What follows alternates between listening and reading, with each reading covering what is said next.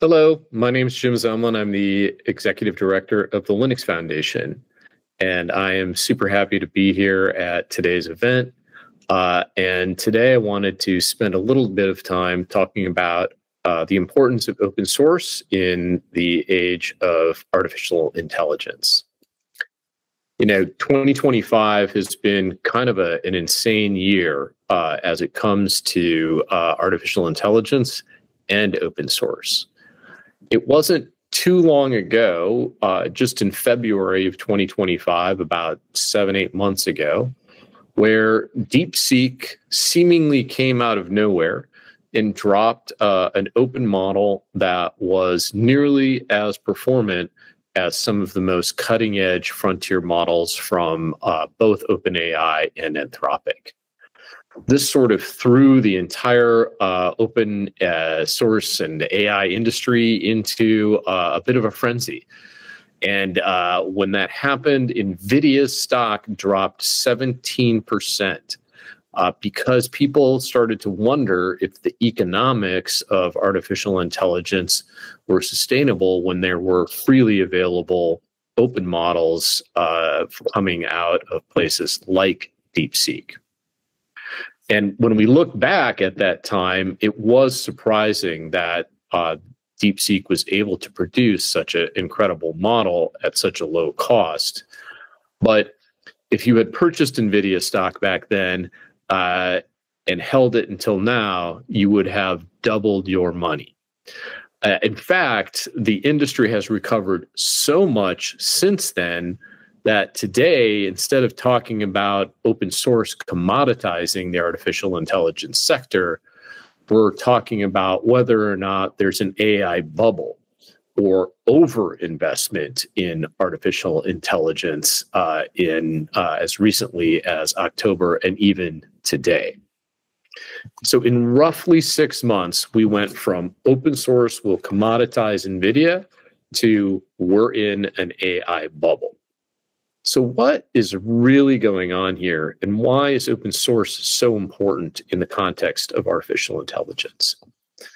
Well, first, a bubble is by definition where the supply of a particular technology, product, or service is too large relative to the demand for that product. In other words, people are investing too much in a technology that won't end up having demand, and everyone's going to end up losing their money. This happened back in the dot-com bubble in the late 90s, and people have similar concerns given how much money is being invested in artificial intelligence today. However, artificial intelligence is a bit of a different market. You see, AI isn't just a tool, which is typically the kind of technology product people produce. AI is something that actually uses tools to accomplish tasks on behalf of people. It's also used to create robotics, to advance medical discovery, and so forth. In other words, the demand for intelligence is essentially limitless. And the competition for training high-performant frontier models is intense. The move from open models to inference is creating even more demand for AI infrastructure. And all of this is requiring more energy, which is causing energy and power and electricity costs to rise. You see, the competition here, because demand is so high, is incredibly intense. At the frontier model level, people like to think of the amount of investment going on here as essentially the sport of kings. And it's really eye-popping amounts of capital that are being invested into these frontier models. Sam Altman recently alluded to the fact that GPT-5 cost over $1 billion for its training run. Anthropic recently bought 1 gigawatt worth of tensor protocol units, TPUs, from Google worth billions of dollars. xAI is building out a 200,000 GPU data center infrastructure. Competing at the infrastructure layer for frontier model development is a game that only a few organizations in the world can do, and very few at that. And this is why open source models are so important. In addition, for the amount of investment to compete at the frontier model era, demand for inference is also exploding. Inference is essentially what happens when models think longer. And you can see here, just with Google, as that the demand for inference has gone up over 50%, 50 times in a year. That is an incredible increase in the demand for the amount of computing power that is needed for all of this inference and all of this token generation that's happening. Because thinking more means more tokens, and tokens require more data center infrastructure and more energy. In fact, it's not even the GPUs that are becoming the constraint on AI. Today, the biggest single constraint to AI growth is energy production. Recently, Amazon's CEO reported in their earnings call that this is the #1 impediment for them meeting the demand for artificial intelligence.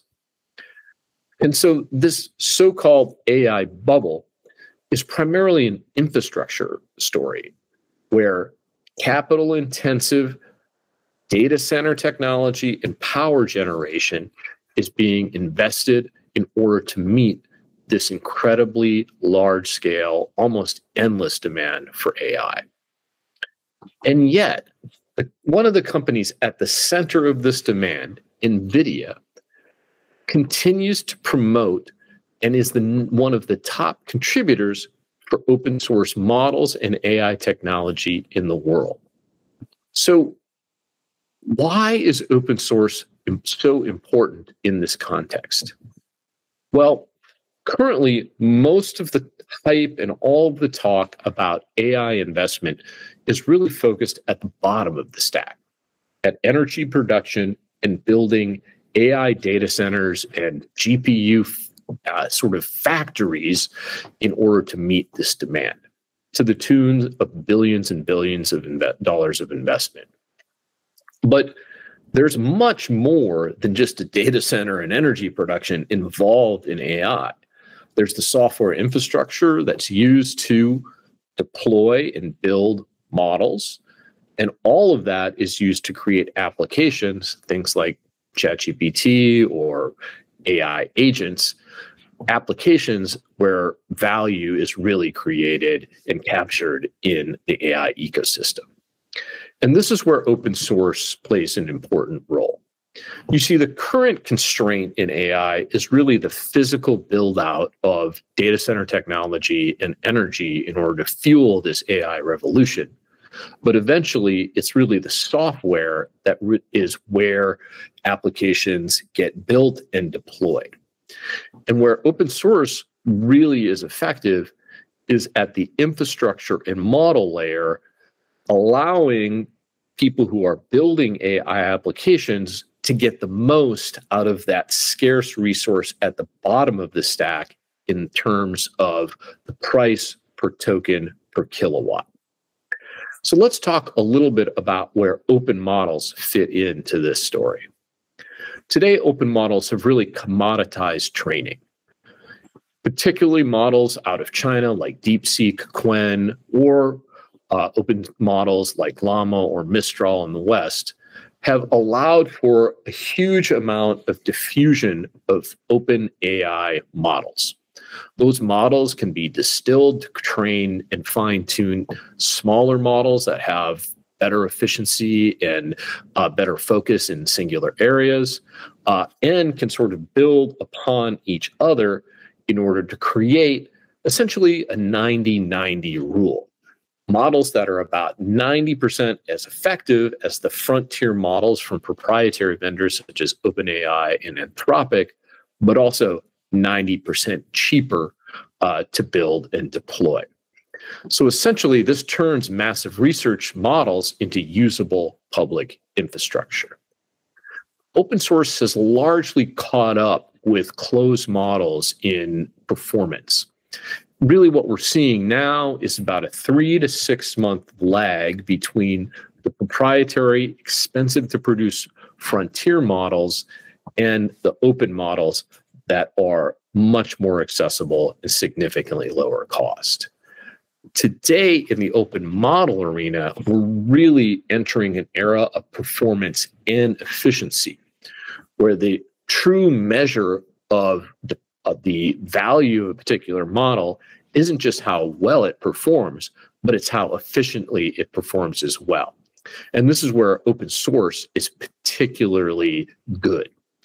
Whether it's GPT OSS, DeepSeek, Qwen, or others, these all have that sort of magic low cost per token per kilowatt that's the sweet spot for adoption. And all around the world, startups and others are leveraging these open models to get the most out of their very scarce hardware and power infrastructure. So why do these open source models matter? They're cost effective, they're highly performant, they can run much more efficiently on a scarce GPU footprint, and they can be self-hosted, on-premise, or in cloud infrastructure. And so that brings up another area where open source is particularly effective on the AI stack, and that is in the infrastructure required to build and serve these models. This is what a typical compute software, the software stack for AI compute looks like, where in order to train and deploy models, you use transformer tools like PyTorch. You deploy them using things like VLLM and DeepSpeed, which increase efficiency radically. You use a distributed compute engine like Ray and an orchestrator like Kubernetes on a compute substrate that's built on GPUs and cloud provider infrastructure, also based on Linux clusters. All of this is a part of a stack that's designed in open source and is constantly refined by an extremely large community to, again, squeeze the most performance per kilowatt, per token per kilowatt out of those precious GPUs out there. Open source, in fact, is incredibly good at squeezing out more tokens per dollar. Examples are things like VLLM, which provide a 200 to 400% increase in throughput by reorganizing key cache value and batching jobs in the server. DeepSpeed improves GPU efficiency. This is an open source software project that increases efficiency by 400 to 600%. Open source has traditionally always been good at making the most out of hardware. Even historic examples like in Linux, the tickless kernel, where tools were created to make mobile devices more efficient. And that efficiency made its way into the same Linux platform in data center infrastructure, significantly reducing the cost of power and cooling. And so what we're seeing is that open source is playing a critical role in making the most out of this precious infrastructure that is being built out in a frenzy. But one question is, what's next for open source AI? Well, what's next is we're sort of built on three pillars. There's training, building the models, which we've already talked about. Inference, serving those models, which we've talked about as well. But what comes next is the age of agents, where agents are tasked with planning and multi-step processes and are measured based on the outcome of those agents as a helper to the individuals who are deploying them. What agents do is take training, which requires vast resources, inference, which means thinking longer, even more resources and tokens, and then it accelerates and parallelizes that so that each agent is using both inference and models to create outcomes and exponentially increases the demand for tokens in this infrastructure. And so agents really start to realize the value of artificial intelligence, but also simultaneously increase the burden on the amount of infrastructure that is required to make those agents actually operate. And again, open source works at each of those pillars. I've already talked about training and inference, but at the agent layer, what we're seeing is a new variety of protocols and tooling emerging that will usher in this era of agents. Protocols like MCP and A2A, open source reference code and MCP servers that are being used to allow for the adoption of agents and the deployment in a way that can scale. What open source does at every layer, including the agent layer, is it commoditizes the cost by allowing many people to work on them collaboratively in order to make it more efficient, in order to increase the amount of investment that can go into applications and tools created for agents, which is where the real value is captured in the ecosystem. So open source has this unique ability to dance on the bubble. And although some think that folks are over-investing in AI infrastructure, I disagree. I think that the demand continues to grow, that the amount of all of these build-outs will continue to grow as the amount of infrastructure required from model development to inference to agents continues to exponentially grow. And what open source will do is make sure that no matter what stage that infrastructure is deployed, for long periods of time, vast groups of technologists will collectively work on squeezing every single bit out of that precious infrastructure. Because as we all know, eventually it's software where the value in all of this is realized. And just like software ate the world, open source will eat AI too. Thank you very much.